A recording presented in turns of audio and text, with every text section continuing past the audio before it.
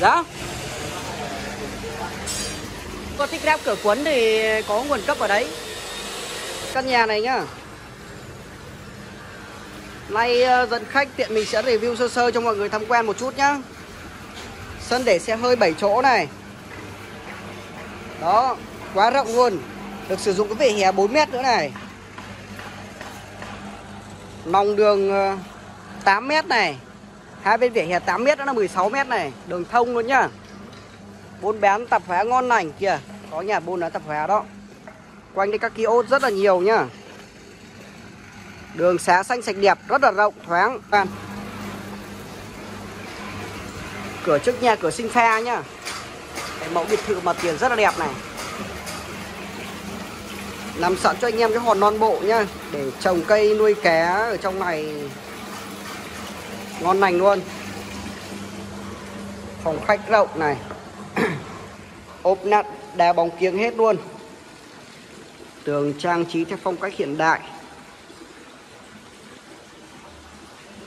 chứ không đóng gạch lên 1m2 nữa. Hỗ trần đẹp này. Hôm nay đã ráp kiếng rồi nha anh em. Ráp kiếng luôn rồi. Đó, ráp kiếng cầu thang luôn rồi nha. Nhìn rất là sạch sẽ. Tủ bếp này. Tủ bếp rất đẹp nha. Nhà mới 100% luôn. Xanh sạch đẹp mát mẻ. Trần bếp cũng hiện đại luôn này. Đó. Nhà có giếng trời luôn nhá. Không có cửa sổ sau nên phải có giếng trời nhá. Phòng ngủ rộng này. Nhìn thấy thôi nhưng mà diện tích rất là rộng nhá. Vì nhà ngang 5 mét mà. Cửa gỗ này. Đèn trần này. Dây chờ máy lạnh luôn. Có đầy đủ hết. 3 phòng ngủ lớn, 2 nhà vệ sinh, 1 phòng khách, 1 bếp, 1 phòng thờ riêng. Giá bán 2,950 tỷ. Đang có thương lượng cho bà con nào thiện chí. 2,950 tỷ bớt 50 nhá. Đấy, trên đây có cái giếng trời này. Nhà vệ sinh này. Đây, lavabo rửa mặt này, rất là đẹp nhá. Trong này nhà vệ sinh này. Vòi tắm sen cây, sen hiện đại nhá. Bồn cầu luôn. Đấy mọi người nhá. Ai mà thích đi coi nhà liên hệ mình nhá. Nhà bán tại phường Thái Hòa, gần chợ Vị Hảo, gần ngã tư Miếu Cù, phường Bình Chuẩn, thành phố Thuận An, Bình Dương. Hành lang để 1m2. Gạch bằng kiếng nha. Gạch rất là xịn đấy. Đó, mình sẽ quay cho mọi người coi một chút ở bên trong nhìn ra nhá. Nó đơn giản thế này thôi, không có nhiều màu đâu, đơn giản thế thôi.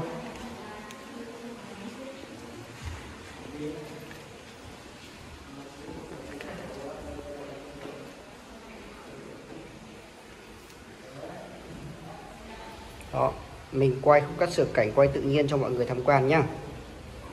Cho nên là chất lượng video nó không có tốt đâu, mọi người coi thật video thông cảm nhá.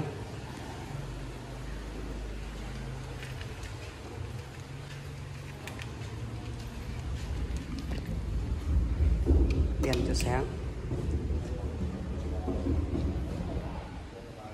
Ngoài này có một cái phòng ngủ nữa. Phòng ngủ vẫn có cửa gỗ này. Rộng rãi. Đây là phòng thờ này. Phòng thờ bên ngoài ban công kia thì có nối để hóng mát nha anh em. Mở cửa ra ngoài hóng mát được nha. Cái cường được 10 nê này. Cửa sinh pha.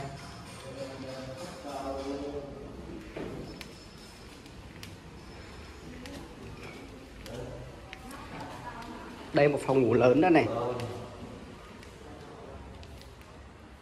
Cửa gỗ luôn nha.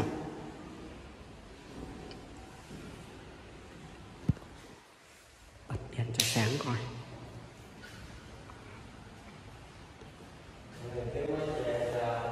À mày chị em mình về từ Nèm chú ạ.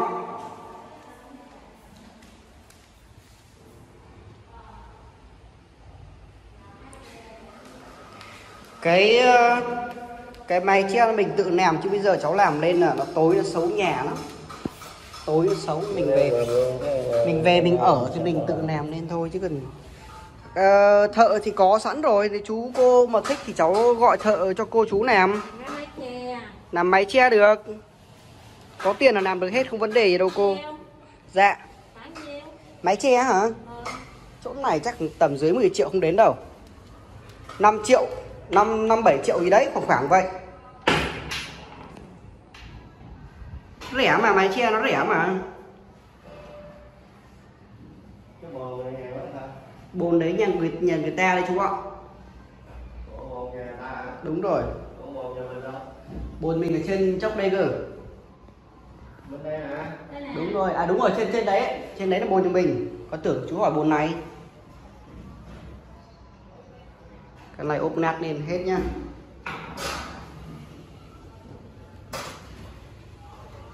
Không, sân phơi đồ cực kỳ rộng luôn.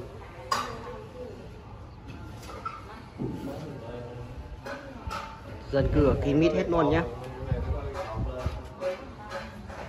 Bên đây thiết kế khác chú ơi, cột lên chả để làm gì.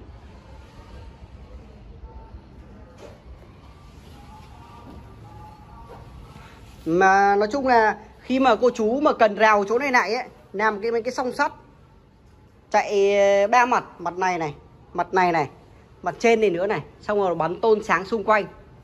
Đó, chứ đâu cần cột làm gì đâu chú. Cột chả để làm gì. Nó làm bằng khung sắt mà. Khung sắt bắn lên là tiện lắm. Cái đấy đơn giản.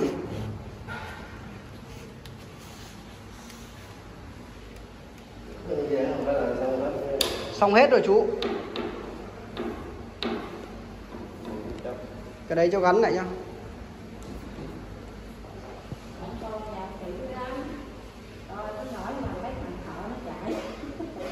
Cái này nhà xài toàn đồ tốt đấy. Gỗ này là gỗ gõ đỏ đấy nhá, chứ không phải gỗ bình thường đâu. Gỗ gõ đỏ đấy. Gõ đỏ đấy. Cái này nó bọng ở dưới này nha. Đâu có cái viên thì nó hơi một chút như vậy. Đúng rồi, nó hơi đâu có viên là nó hơi vậy, không vấn đề gì đâu. Chú thích cho thay cho chú viên khác. Không, bây giờ làm cho nó ấy lại thôi, chứ rồi đi xuống bị nứt cái gì. Không, cái đấy là do chưa hết đấy, chưa kỹ đấy. Nhưng mà nó bọng, hiểu không? Nó bị nhổ lên bọng rồi nè. Rồi. Cái thứ rồi tóm lại là những cái thứ gì mà chưa được cháu sẽ hoàn thiện cho chú. Được. Không vấn đề gì, lâu thì nó có một viên như vậy.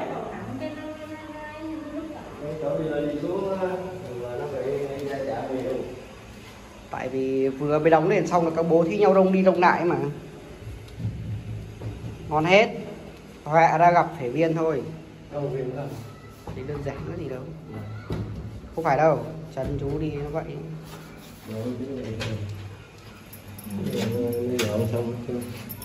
Mở ra. Đúng rồi. Rồi sao mấy cái này không có mấy cái hít nè. Hít hả? Hít thì chú thích hít cho ráp cho. Không có mấy cái hít nữa. Được, hít cho. Giả đá. Cái đây giả đá cẩn thận. Sơn giả đá.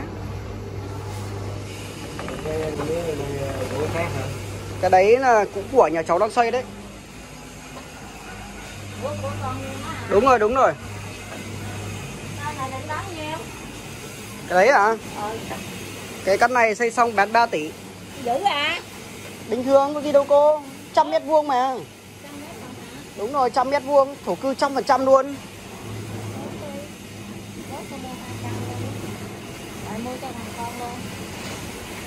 Cái đấy dạ.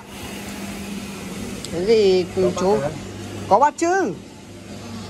Mà cái chỗ này không dán miếng gạch cho đẹp để vậy. Dán gạch à? Cái kiểu của nó vậy chú ơi, cái chỗ này nó làm cái đà mà. Biết rồi, em dán miếng gạch lên là đẹp hơn rồi để không vậy, để sơn vậy. Vậy à? Xấu rồi. Mưa rồi nó lọt lên hết rồi. Dán miếng gạch lên đó.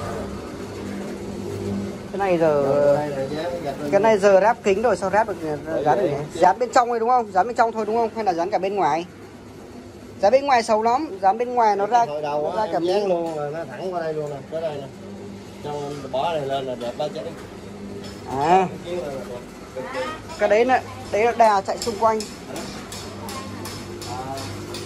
vậy là nó khoan để nó thi công rồi nó lắp lại hả? Có để luôn, có để luôn. Bên này cũng có giếng mà. Hả? Bên này có giếng mà. Bên đây cũng có giếng mà. Kia giếng kia. Hả? Giếng kia kìa. Coi nhớ có giếng khoan mà. Đó, có giếng. Có nước máy vô. Vâng, vâng. Còn đồng hồ nước máy vô đâu? Nước máy nó vô tới đầu với đầu ngoài cái thôi, chưa vô tới đây. Nói chung là cái đấy về cô chú tự vô thì nó mất có 2,5 triệu 3 triệu à. Chứ bây giờ bọn con vô thì chú biết sao không? Con xài nước máy nó rẻ hơn. Tại vì thi công tốn nhiều nước lắm. Mà bây giờ nếu vậy thì vô mới công đục đẻo nữa. Dạ. Vô đục đẻo. Có ống chờ bên ngoài rồi chú ơi, có ống chờ đấu vô là được mà. Đúng rồi, chờ sẵn có ống đây mà đi vô là được mà.